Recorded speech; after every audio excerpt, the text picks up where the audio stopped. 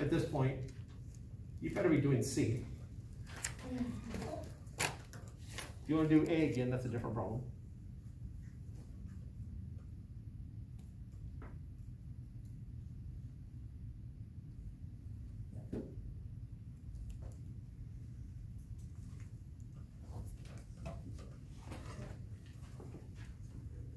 All right, now we set it up. We haven't answered it yet.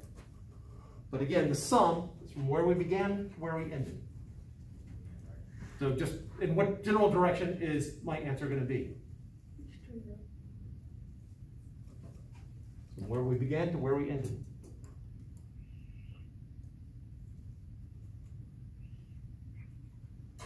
And that's my resultant. Now the order in which I add them should not matter. So this is another one of those cases. We'll see how close we get doing it differently.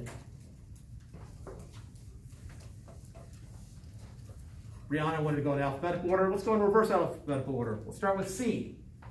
So I'm going to take my point right here.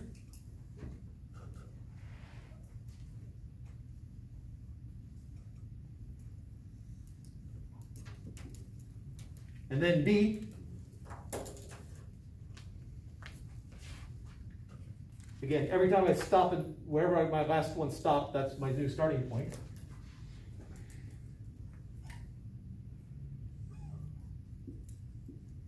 And then A.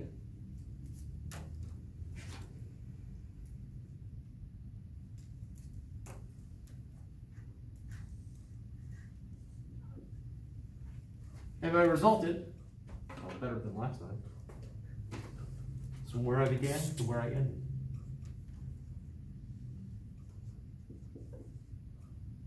Not too far off. If I had a protractor and pencil and paper, I should get much closer. And if one of the forces, like A, B, or C, had like a Newton. Oh, had a value? Yeah. Okay, I had a magnitude using some of that language. So if we made this a 3 Newton length, 3 Newton force, then my resultant, we'll just use this one. I want to see how long that is compared to the one I do know. So that's the length of R, so it's a little bit less than 3 Newtons. And I'm eyeballing this, that looks like about 3/4 the length. So it's 3/4 of 3. So my magnitude of my resultant is 3/4, again, just eyeballing, of 3 Newtons, which is 2.25 Newtons. I guess for a little CYA, we'll put some approximately there.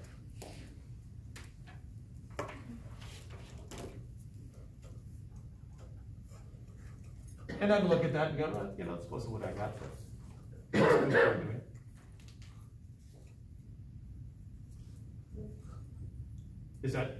Was that what you were looking for? Yeah, that was super helpful, thank you. Okay. Other questions right now? I don't have one about that, but are you, just for today, if I go now, because I didn't bring my headphones and I don't want to have it playing in the library. Okay, so, yeah, I'm aware if you just get up and walk out, Okay, well, I will understand that you're snubbing all of us. I didn't want to be rude. No, I understand what you're doing. But if you wait till I say something controversial, then you can do it in protesting. There's going to be a lot of controversy in Physics 110.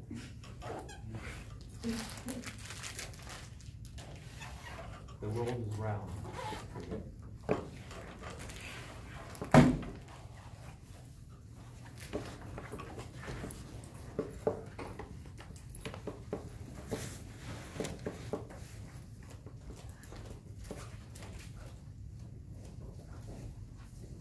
All right.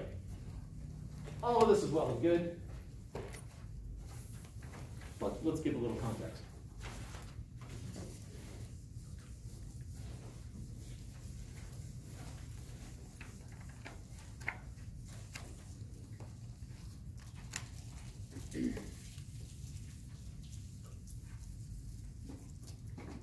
it is now time for F-town.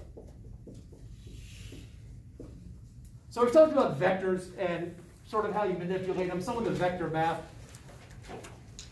And we also talked about forces. We'll sort of combine some of those. We're going to be doing a lot of force, what are called force diagrams in here. This is very similar to free body diagrams. In one of the videos, I talk about the difference between the two. But this is basically a checklist of forces that we will be dealing with at this point in the course. It is not until we get to, in chapter 9, I think it is, we will have a small variation of this. We'll add a slight twist to what is meant by the W. And in chapter, I think it's 13, we'll add an additional force. But until then, for most of the course, F-town is the checklist.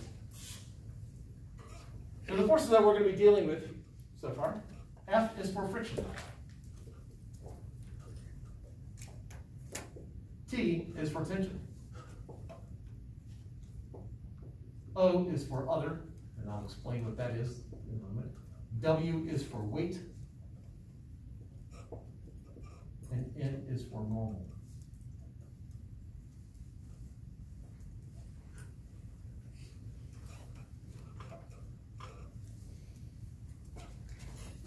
The symbol I use for friction is what I call the Baroque F. It's just the F with a little bit extra curl in there. That's the symbol I use for friction. It's the same one I'll use later for frequency.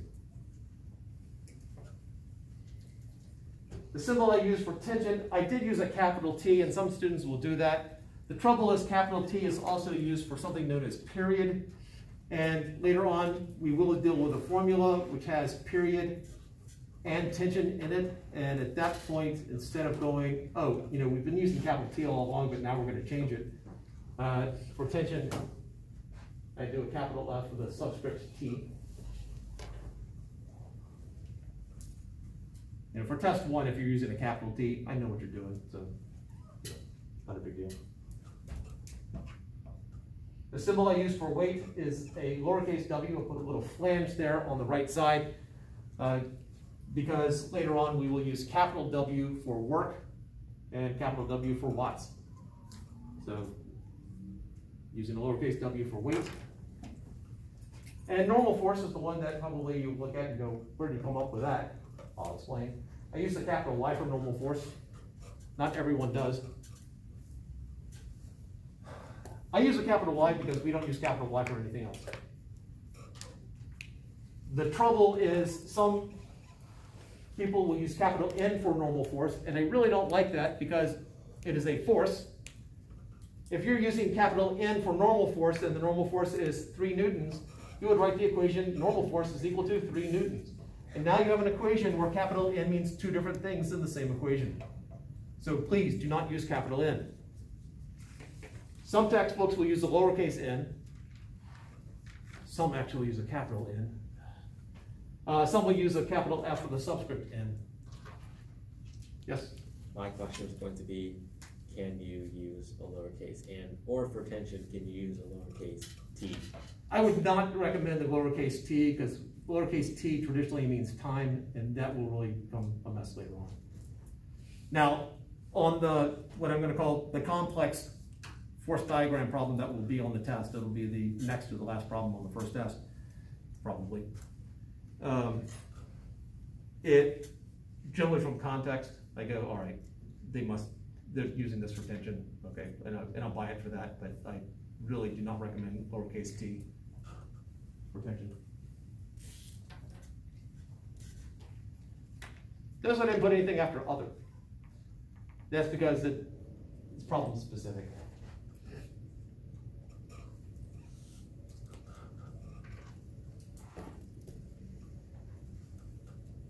Other is when you really don't know or don't care what kind of force it is. And not caring from an academic point of view, not your own personal feelings about it. A 3 Newton force is pushing on the box. What kind of force is that? I didn't say. It doesn't matter. That's an example of other. The other generally comes in, it's a force that's thrown into a problem, and there's no explanation about what's causing it.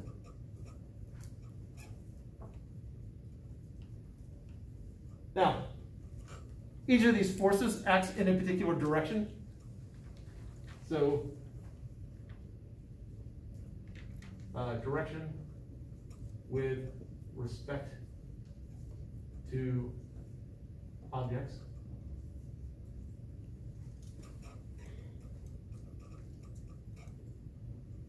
Friction is always parallel to the surfaces of contact. Parallel to surfaces of contact. So if I take this book and I slide it on the table, friction was acting on it. The friction acting on the book and the friction acting on the table are both parallel to the surfaces. They would be horizontal.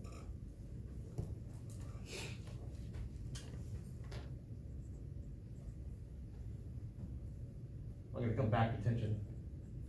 Other is problem specific. I also needed a valve. Weight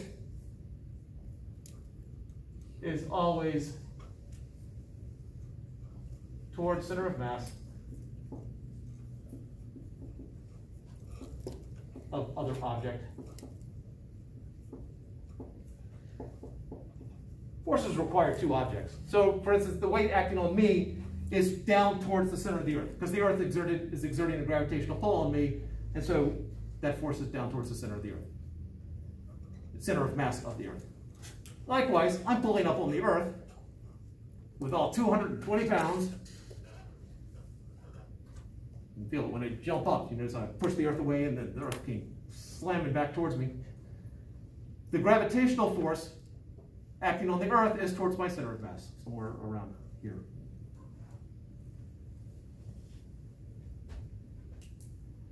Normal force.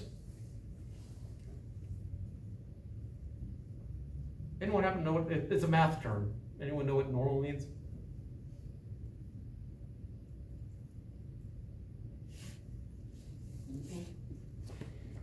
I say equal. No, actually not. I don't know why they used the term normal, but they did. It actually means perpendicular. They're perpendicular to surfaces of contact. So there's a normal force acting on the book that is acting up. There's a normal force acting on the table that is acting down.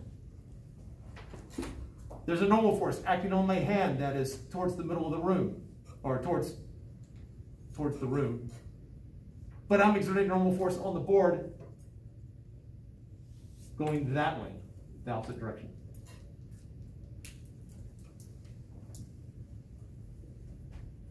Tension along the line of the tight rope. I guess tight rope makes it sound like I'm doing with gymnastics there, taut rope. Tension is, I got a rope pulling on something, and it's along the line of whatever the rope is.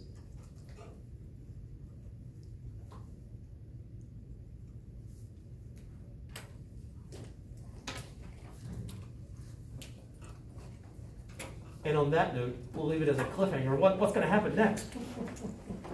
Because we also have requirements for the force to exist and the direction of the forces with respect to the other force. We'll leave it as a mystery right now for what I mean by other force.